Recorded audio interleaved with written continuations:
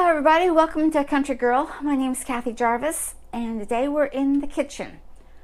It's a beautiful day outside, so I really don't want to spend too much time in the kitchen. But I got all these apples that I need to do something with. So I am going to share with you today my recipe for how I freeze apples to use them for apple pies. Once you get this together, all you have to do is get your crust and put the apples in it and bake them. So here we go. First thing we're going to do is start peeling some apples.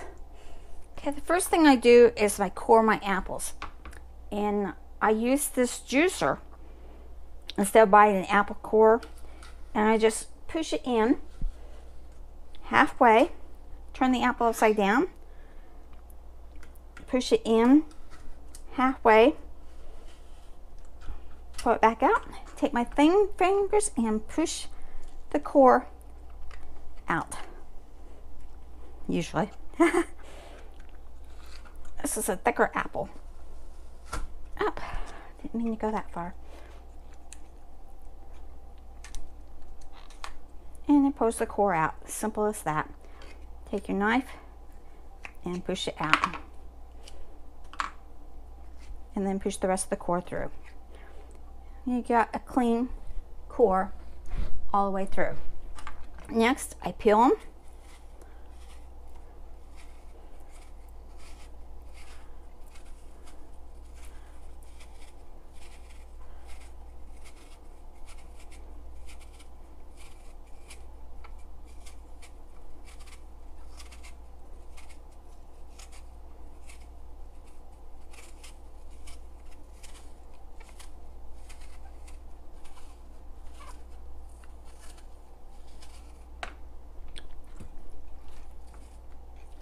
I usually use about 4 to 5 apples per pie.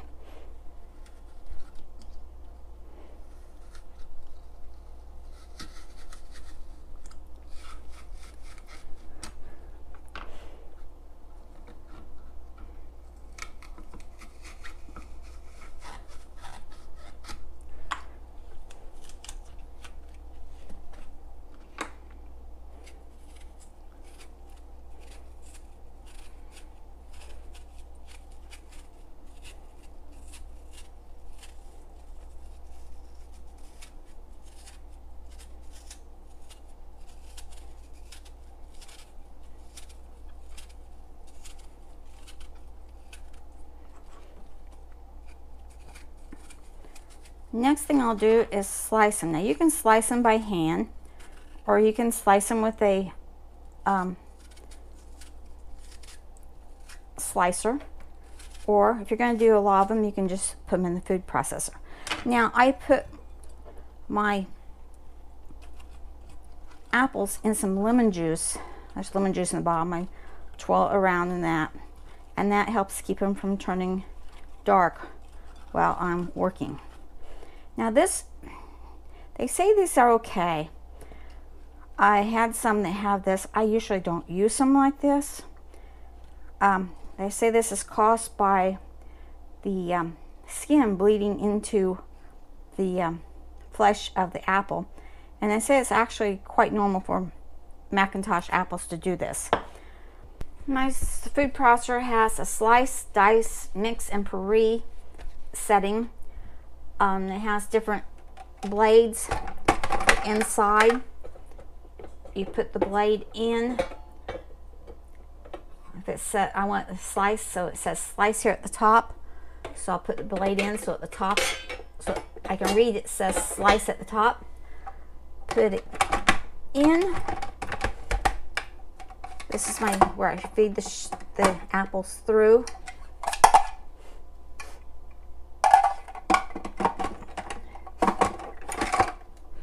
So we will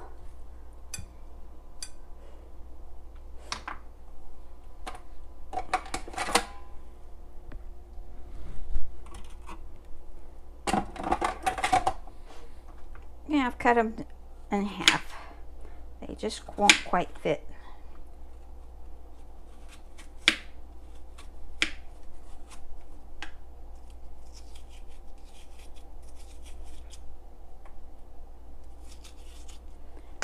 All right, put the apple into the chute. Turn on the slice. And I have my sliced apples.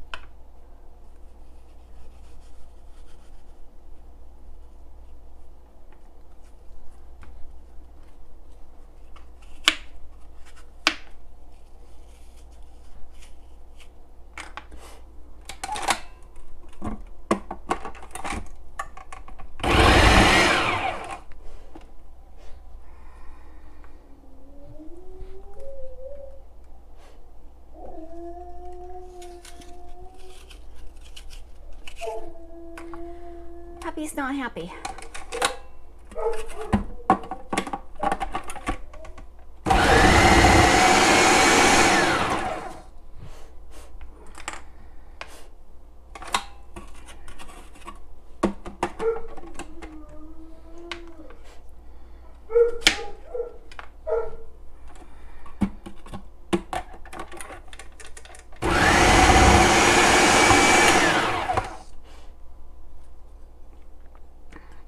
And that is my sliced apples. Now, next thing I'm going to do is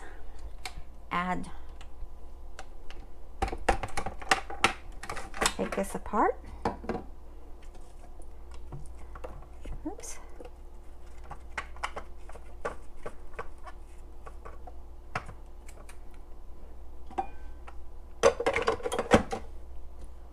And be careful with your blades because they will be sharp.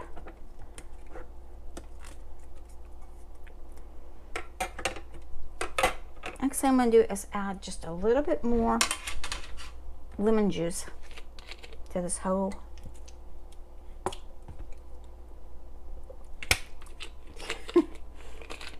All right, now I need a plastic bag.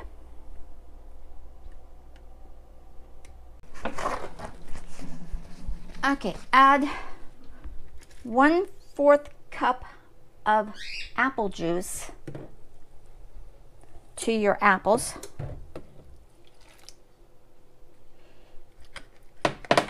And a teaspoon of vanilla extract.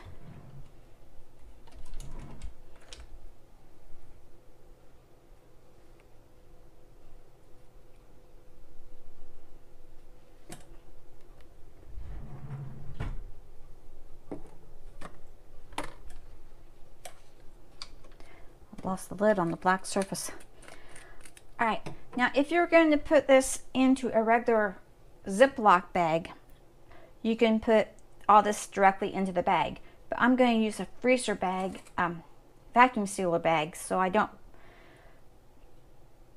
want to put it in until I'm ready. So what I'm doing is I'm going to mix a 3/4 cup of sugar and a teaspoon of ground cinnamon and put that in a bowl.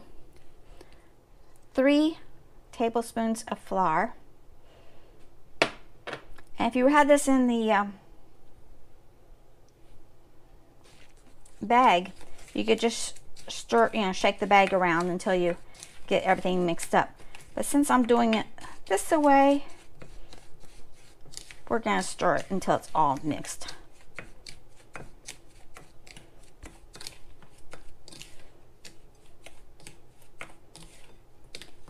Okay, we got that mixed. Let's see, the other thing we do now is we're going to add the apples to this sugar and mix them all up.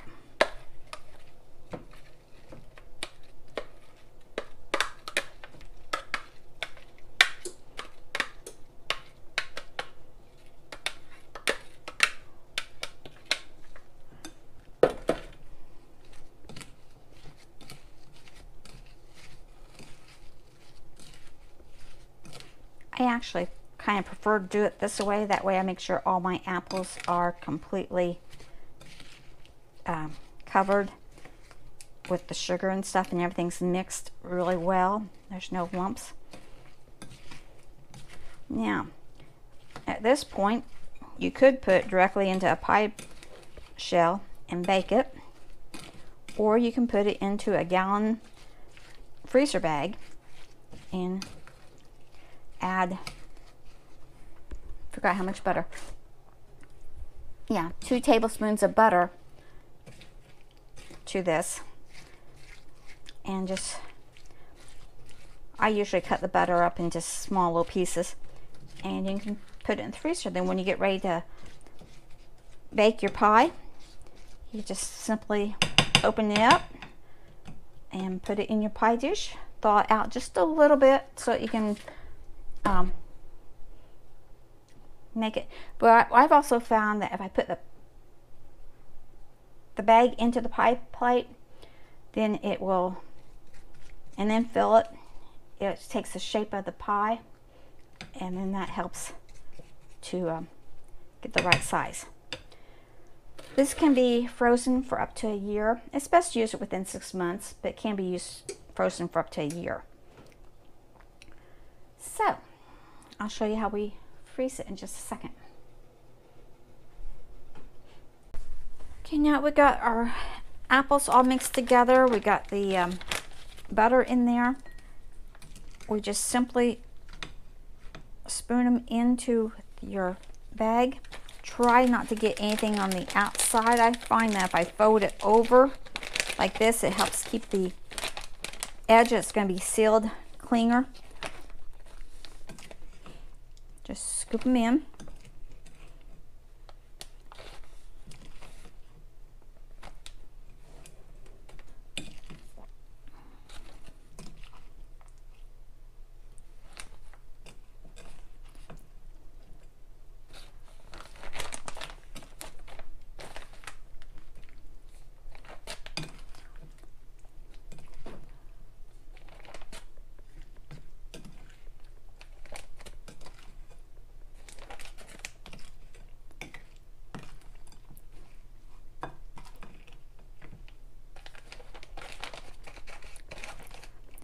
I like to get the bag as flat as possible.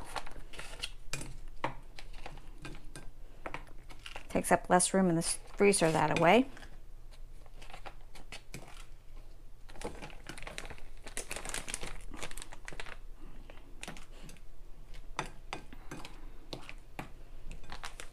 And pour in the juices.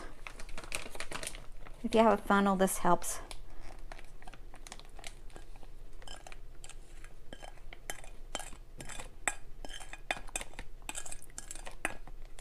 Right, now open up the sides.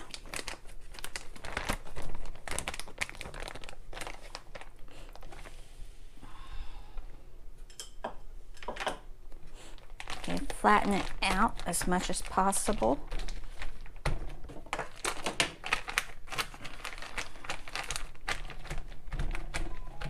Now take a clean paper towel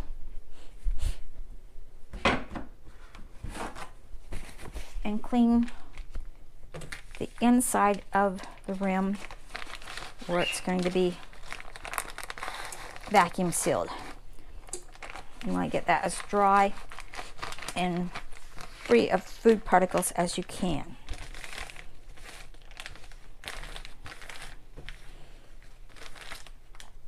Now, we'll take it over to the vacuum sealer.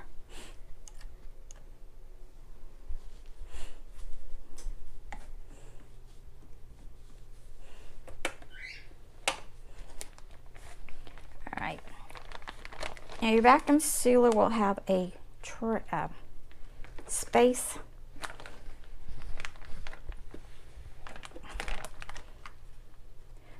your vacuum sealer has this area here that this has to be in to for your food to seal. So make sure it's in there. Lower your lid. Now I'm going to use the moist setting instead of the dry because this does have some liquid in it, and I don't want the liquid to get up into the machine. So we're going to vacuum seal it.